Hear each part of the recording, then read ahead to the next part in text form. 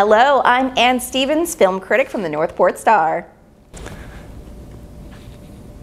And I'm Steve Jones, film critic from the Port Charlotte Globe.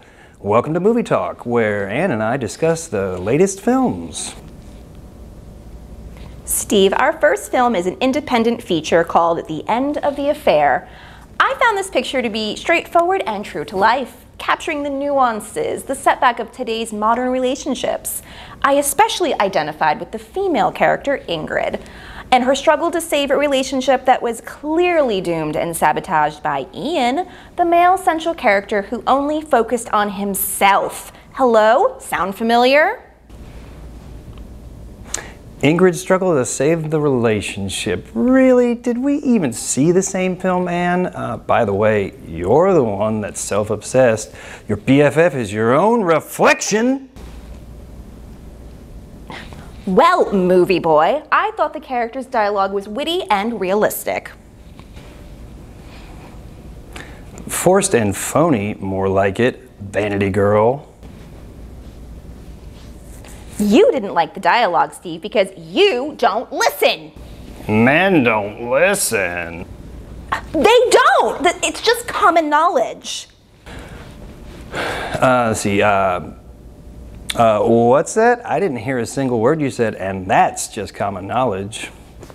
Steve Jones, you get the Irving Thalborg Award for being a jerk. Oh yeah? Well, you don't even know who Irving Thalberg was. Yeah, he's some guy in movies from a long time ago.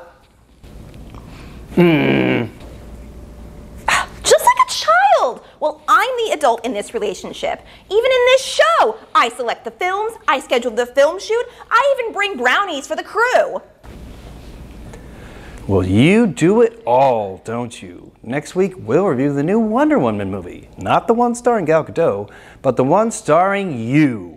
Because you're perfect, just like Wonder Woman. I would be an awesome choice for Wonder Woman, movie boy. Yeah, because Wonder Woman is the only superhero who's not totally stuck on herself. Well, Steve, you can replace Paul Rudd in the new Ant-Man movie without Paul's wit or considerable charm. They'd have to get a stand-in for that. Maybe Ryan Gosling is available. Yeah, wait, wasn't Ant-Man the first movie we saw together? Yeah, and you said the cutest thing. Since we were not scheduled to review the film, we just saw it on our own time. And you said, "Welcome to Off the Clock Cinema." I just thought that was darling. It was funny and sweet. Oh, yeah, it was a throwaway line. What can I say? I'm a film critic. And a fine one at that.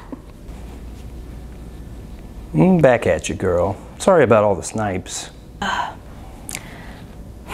I'm sorry too. I guess I'm just having a bad day. Join us next week when Steve and I review several films, including Get a Room, You Two, and Staying Together, where a couple tries one more time to make it work. And work it out they will. I hope it's a comedy. A romantic comedy? Well, just as long as it's not a slasher film. Yikes! I'm a film geek, couldn't help but reference Hitchcock's Psycho. Well, thank you for joining us on Movie Talk. I'm Steve Jones. And I'm Ann Stevens. And remember, when you talk about movies, talk about Movie Talk. And when you watch movies, watch our show. That was covered in my Movie Talk sign-off, Steve. Well, as the legendary Groucho Marx would say, I'll quit while I'm behind. Well played, Steve Jones. Well played.